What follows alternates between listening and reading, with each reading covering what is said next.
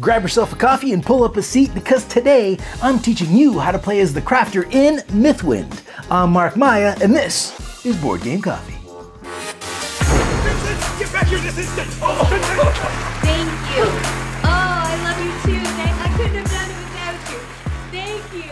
Thank you. Alright, in this video we're going to learn how to play as the crafter in Mythwind.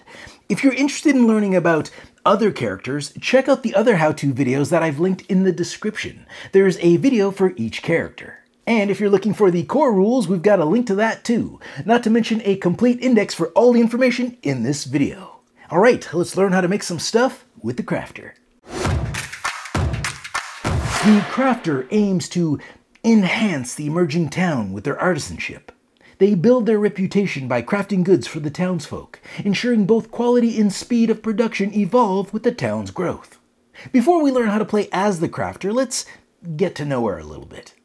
The crafter collects materials, refining them for sale and activating additional actions. She can also use those materials to craft requested items to earn some serious cash. Each item you craft works toward increasing your reputation, allowing the crafter to demand higher prices for their goods. The setup instructions that we'll be covering in this video will focus on what you need to do to set up the crafter for your very first game. For every subsequent game that you play with the crafter, you'll need to follow the Continue the Game section laid out in the back of the crafter's journal. That said, let's learn how to set up the crafter. The first thing we're going to do is collect these three crafter boards and crafter header and position them on your character tray like so. Next thing we're going to do is insert these double-sided reputation dials underneath this reputation board so that the 5 value coin, the one with this arrow pointing to it, is positioned like this. Do this for each reputation slot. Then top it off with the reputation board. This will allow you to see your current reputation and the value of the depicted item through these little windows. Then grab the crafter miniature along with 10 coins and your 10 crafter skill tokens and place them next to your tray, making sure that the skill tokens are face down like this so that their levels are visible. Next, separate each of the crafter's materials into separate piles to create the supply. Now, draw 2 random materials from the supply and place them in refinement slot 1 of the workshop. Then insert 1 of each of the 5 material types into the draw bag. Divide the request cards into 5 groups based on the sprite number found on the back. Now, take all the cards that don't have a sprite icon on the back and shuffle them together to form the request deck. The other stacks can be set aside for now. We won't be using them during this first season. Lastly, take the top card of the request deck and display it face up near the crafter tray. Alright, now that we're all set up, let's go over a few basic character concepts that separates the crafter from the other characters. The crafter utilizes 5 types of materials to produce goods: canvas, leather, cedar, birch, and paper. These materials, represented by tokens, can be refined in the workshop to sell, trigger actions, or used in crafting goods to satisfy customer requests. The workshop. This is the crafter's hub for refining materials and crafting goods. It features 5 refinement slots, an inventory slot for unrefined materials, and 2 additional worker slots for even more options during the worker placement action. There's no limit to the number of materials that can be held in your inventory slot, but refinement slots can only hold a maximum of 4 materials. A material's refinement level is equal to the refinement slot it occupies, and it plays a large part in crafting items, as each item you craft will require materials of a specific refinement level. The reputation track highlights the crafter's experience in making fine goods: backpacks, boots, scrolls, hammers, and curios. As the crafter meets more town requests for a specific good, their reputation and price for that good increases, allowing them to earn more money as the game continues. We'll cover how you craft items and improve your reputation later in the video. As we mentioned in the video for the core rules, each day in Mythwind is separated into 3 phases: dawn, daytime, and dusk. Many of the rules for those phases have been explained in the core rules video and consist of steps that are shared between all characters. So I won't be going over those steps in this video. In this video, I'll be focusing on what the crafter character does differently during each of those steps. So let's start from the top, the dawn phase. The dawn phase for the crafter doesn't add any additional steps, so just follow the steps laid out in the core rules video, which consist of determining the weather, checking season effects, and resolving weather effects. Once you've done that, you're ready for the daytime phase. The start of the daytime phase begins with the crafter performing a town action as described in the core rules video. Once that's done, they'll move on to performing their specific character action. In the case of the crafter, this involves restocking or selling materials, followed by resolving a skill. Once that's done, they'll move on to gathering materials and refining materials. Okay, so since the first thing the crafter does is restock or sell, let's go over that. When it comes time to restock or sell, the crafter will choose to either restock or sell one of the 5 materials listed on their tray: birch, paper, canvas, leather, or cedar. As we covered in the alignment section of the core rules video, the materials available to the crafter will be dependent on their alignment. If the crafter is aligned with sprites, they'll be able to restock or sell any one of these 3 materials. If the crafter is aligned with villagers, they'll be able to restock or sell any one of these 3 materials. Note that the material in the middle can be used regardless of the crafter's alignment. And in case I haven't said it already, you're only restocking or selling one of these materials. That said, let's learn how to restock and sell your selected material. If you decide to restock, take 1 copy of the material you selected from the supply and place it into your bag. If you decide to sell rather than restock, remove 1 token of the selected material from a refinement slot in your workshop and add it to your draw bag. Then gain coins from the general supply equal to the value shown on that refinement slot. In addition, you'll also be able to execute the action associated with that refinement slot. I'll go over what each of these actions do later in the video. Once you're done restocking or selling, move on to the resolve skill portion of your character action. In the core rules video, we touched a bit on how we buy skills for our character, and we'll go over that in more detail later in the video. But for now, here's a brief introduction on how to resolve a skill.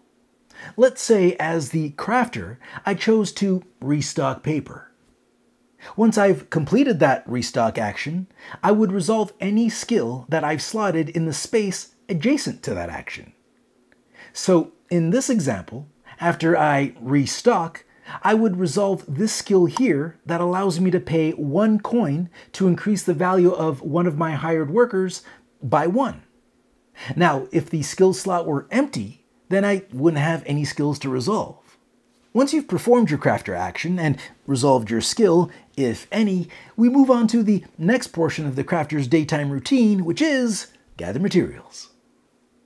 When it comes time to gather materials, all you gotta do is reach into your bag and pull out 3 random material tokens. If you didn't have 3 tokens in your bag, just pull out as many as you can. Then place those tokens in the inventory slot of your workshop. Once you're done gathering materials, it's time to refine the materials you got. When you refine, you have 2 available actions. You can begin and you can advance.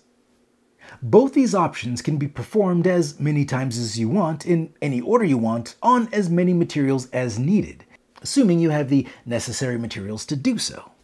But it's important to resolve the refinement of one material completely before moving on to the next. With that said, let's take a look at the begin action. When you begin the refinement of a material, select any one material of your choice from the workshop's inventory and move it to refinement slot number 1. And remember, this action can be repeated, but keep in mind that each refinement slot can only hold up to 4 materials. Advancing a material involves taking it from one refinement slot and moving it to the next refinement slot in numerical order. To advance a material in a refinement slot, simply take an item of the same type from the inventory and return it to the bag. Then advance the matching material in the refinement slot one step. And as long as you have the necessary materials to do so, you can perform this step as many times as you want. And you can use it on different material types. Alright, now that the materials in our workshop are refined to meet our needs, let's learn all about the worker actions. Alright, in the core video we learned how to hire workers. Now we're going to learn how to use them. You'll notice that next to each of your crafter's materials, there's a slot that will hold a single worker. During the perform worker action, you can take a worker from your dice well, tick it down one step, and slot it into a material slot of the matching color. This means that your sprites can be slotted into any of these 3 spots, and your villagers can be slotted into any of these 3 spots. This will allow you to restock or sell the materials associated with the slot that you placed your worker in. So by placing my sprite worker here, I would be able to restock or sell a single paper material, following the same rules we described earlier in the video. Although I won't be able to resolve the skill token associated with that material. In addition to the slots here, the crafter character also has 2 slots in their workshop. One for sprites and one for villagers. When slotting the worker into one of these spaces, trigger the action associated with it. What those actions do we'll be covering later in the video. And the best part is, as long as I still have workers in my dice well, I can keep using them to restock, sell, or use these workshop actions. But I want to clarify, you can only use one worker per slot. You can't just pile them onto the same space. The Dusk Phase for the crafter adds one additional step. So, after you've returned your character and your workers, as we learned in the core rules video, the crafter will fulfill requests. At this point, the crafter can fulfill one of the requested items that they have face up by their tray. The materials used to craft the item must meet or exceed the refinement levels indicated on the request card. So if I want to make this backpack, I'll need 2 canvases at refinement level 2, and 1 birch at refinement level 1. Remove the depicted materials from your workshop and place them into the supply, not your draw bag. And keep in mind, when spending materials to craft an item, the level depicted on the item card is the minimum requirement. So technically, I could have spent level 5 canvases and a level 4 birch. It would have been overkill, but it would have worked. Once you fulfill a request, gain the amount of coins listed at the bottom and take the action associated with it. A star coin represents your premium for that particular item. Premiums are these values shown here on your reputation track. So in this example, the premium for this backpack would be 5 coins. This means I would earn 2 coins plus 5 coins. As you improve your reputation for creating a certain type of item, you also increase the premium for that item. Once you have your money collected, perform the action indicated here. What these actions do will be indicated in your crafter's journal, but I'll also be covering them later in this video. Once you've fulfilled a request, collected your coins, and performed the indicated action, save the card near your player tray. You'll need it to improve your reputation, which we'll be covering shortly. But first, let's learn what happens at the end of a season. In our Mythwind How to Play video for the core rules, we learned all about the steps we need to take when reaching the end of a season. Some characters, like the crafter, have a character upkeep step in addition to their regular end of season procedures. So after you've resolved your end of season actions, your goal cards, reset the weather deck, and changed your season tile, all of which we cover in the core rules video, we move on to the resolve character upkeep. And if you're playing with the crafter, this is what you do. First thing you need to do is gather up all the unfulfilled request cards next to your character tray, along with all the request cards remaining in the request card deck. Then sort them back into their proper numbered piles. Although at the moment, the only request cards we have are these ones with no numbers on the back. So sorting them is really easy. Next, count all the sprite dice currently in play, whether they're on the town board or on any tray belonging to an active player. Once you're done counting, grab all the request decks that depict a number equal to or less than the number of sprite dice that we just counted. And since we just counted 5 sprite dice, I would take these 3 decks and shuffle them together to form our new request deck. These other 2 decks will remain out of the game, because both of them are showing a value greater than 5. Lastly, count the total number of villager dice on the town board and on any active player trays. Then draw that many cards from the top of the request deck and place them face up next to your character tray. So, since we see 3 villagers in total, we'll place 3 request cards face up near our tray. Alright, we've seen these action icons on our workshop, and we've also seen them show up on our crafting cards. But what do they mean? Let's dive in. When you trigger this action, simply draw a card off the top of the request deck and place it face up next to your character tray. Now you have an extra request that you can fulfill. The refine action allows you to advance any one material in your workshop by 1, without having to pay the additional refinement cost of removing an item from your inventory. Speaking of inventory, the refinement action can also be used to move a single material from your inventory into refinement slot number 1. And don't forget, you can only ever have 4 materials in any one refinement slot. The gather action allows you to take 1 random token from your bag and place it in your inventory. And take note, the gather action is not the same as the gather materials step, because during the gather materials step, you take 3 tokens from the bag, but when you're performing the gather action, you only take 1.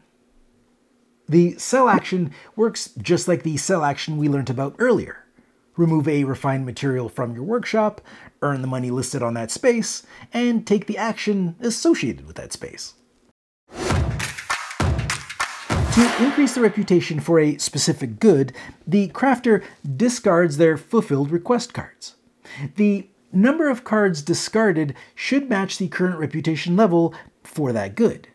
For instance, if the crafter has a reputation level of 2 for curios, they must discard 2 fulfilled curio request cards to progress to level 3. All discarded cards are shuffled back into the request deck. When elevating a good's reputation, adjust the dial under the reputation track by turning it 1 step counterclockwise. Note that the dial is double-sided. Once one side reaches its maximum reputation level of 3, flip it over to continue tracking. As highlighted in the core rules video, characters earn skills via the longhouse or certain game effects with this skill icon. To acquire a skill, the crafter must pay its cost with the materials of the indicated refinement level, the same way you do when fulfilling a request card. So, to pay for this skill, I would return the following materials back to the supply: 1 canvas at level 3, 1 cedar at level 2, and 1 birch at level 1. Skills have 3 levels. To access level 2 and 3, one of the depicted sprites must be in play. These sprites will be unlocked by certain event cards. Upon paying for a skill, flip it over to reveal its ability side and place it into one of the slots on your character tray. When you earn a new skill token, you're free to rearrange any of the skill tokens on your character tray. But that's the only time you can rearrange your skill tokens, so place wisely. If you're looking for a breakdown of what each of the crafter's skill tokens do, there's a skill index in the back of the crafter's journal. When you reach reach the end of a season, you have a few options. Do you start a new season continuing with your current character? Do you put your current character away and start up a new one? Or do you put the entire game away and come back to play another day? Well, whatever your decision, you'll find instructions on how to save your character's progress or how to continue with a new character in the back of that character's personal journal. And you can find instructions for saving and continuing your progress on the main board, either in our Mythwind How to Play video or in the back of the town charter. And that's it. I hope this video helps, and I hope you enjoy playing Mythwind. See you next week. Thanks for joining us. If you like this video and you want to see more, subscribe to our channel. It's the best way to keep up to date with everything we do here at Board Game Coffee. But if you want to see more right now, we got plenty of videos to choose from. And if that's not enough, follow us on Instagram, Facebook, and Twitter. I'm Mark Maya, and this is Board Game Coffee. And remember, have fun, keep gaming, be social. See you next week.